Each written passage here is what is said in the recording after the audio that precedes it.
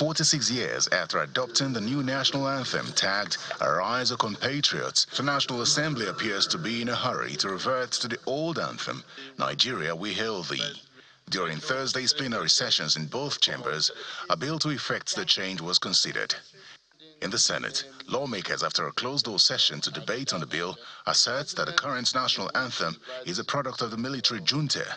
This bill is going to be subjected to public hearing, which is in tandem with our democratic norms and values, and Nigerians have the right to say whether we should retain the present national anthem as it is or go back to the national anthem with amendment.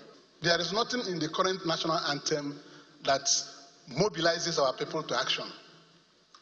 So I support that this bill should be read for a second time because it arouses patriotism and a call to defend the nation. Leader of the Senate, I want to thank you for bringing this bill. And maybe because I was born in that era and not in the Gen Z era. The bill then scales second reading and is referred to the Committees on Judiciary, Human Rights and Legal Services.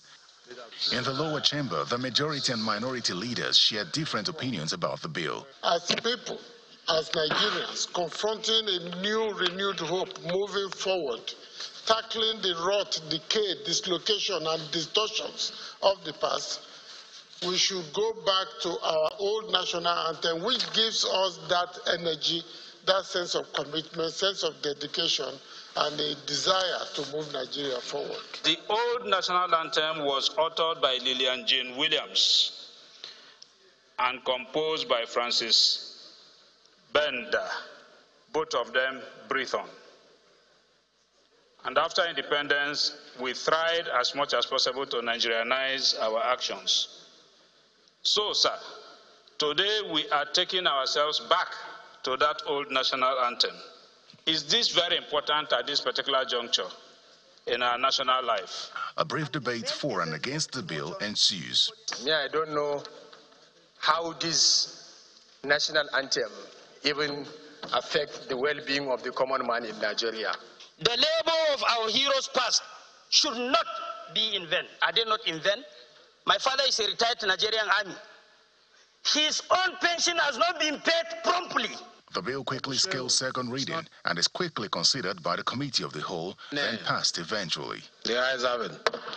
In the meantime, the House considers a matter of urgent public importance on the living wage bill and the takeover of Banex Plaza in Abuja by the military. This House adopted a resolution of a motion on the need to provide living wage for workers in Nigeria. The report was supposed to have been presented to the House prior to this time, Mr. Speaker. I'm worried that, as all of us here, we're also worried that LSC and TUC have issued a notice of national strike from 31st May, which is next week, Friday, Mr. Speaker.